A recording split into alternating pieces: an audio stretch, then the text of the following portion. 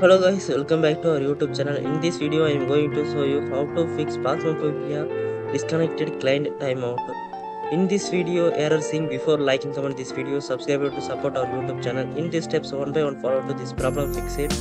If you want more gaming and technical issues videos like this, subscribe our YouTube channel. Let's start the steps. First step, restart. So you can go to the start menu, click on the power button, then click on the restart button, click at restart your system. Sometimes this method work it, just to try it. Then we can go to the command promote. So go to the Windows search bar, then type that cmd. We can go to the right click, then click on the run as administrator. Then give the comments. These comments all description insert, then copy to paste. First comment for the IP config. Give the space /flash DNS. Like hit the enter. The next command IP config. Give the space /release. Like hit the enter. The next command nets. Give the space into IP reset. Like hit the enter. Then exit.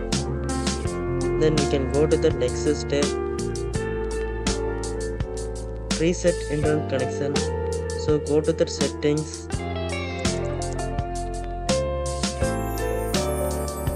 Then you can go to the network internet, then scroll down, find advanced network settings, just click here to open it, then scroll down, find network reset, just click to open it, then finally you have got it, the reset now button, just click here. After that confirmation, yes, click to wait 5 minutes. After that automatically restart your system.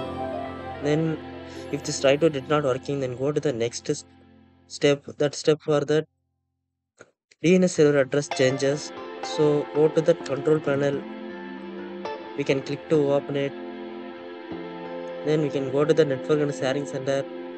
After that we can go to the change adapter settings, just select and click here.